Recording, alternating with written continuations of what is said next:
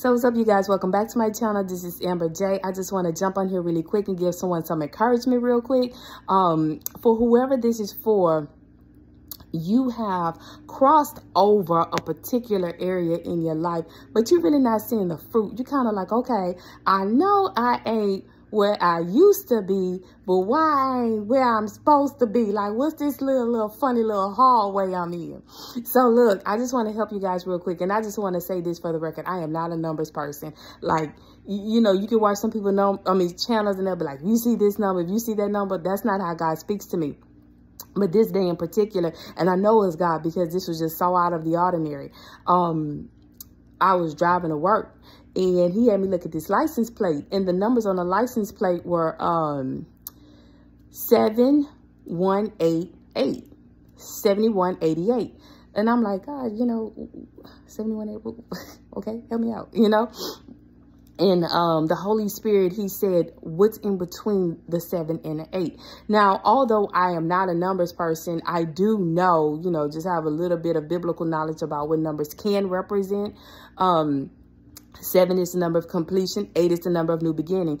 So it was 7118. So in between the 7 and the 8 was 18, which is the number of bondage. Let me tell you something.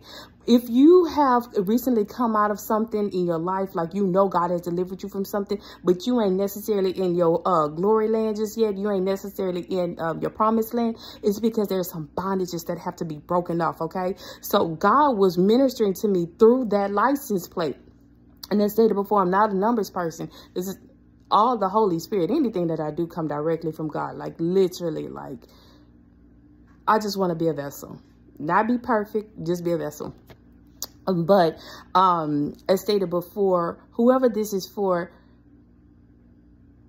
if you're not seeing the fruit just yet, or if you're not there just yet, or where you want it to be, you know good and well you've made some changes, you've cut off some things in your life. Let me tell you something.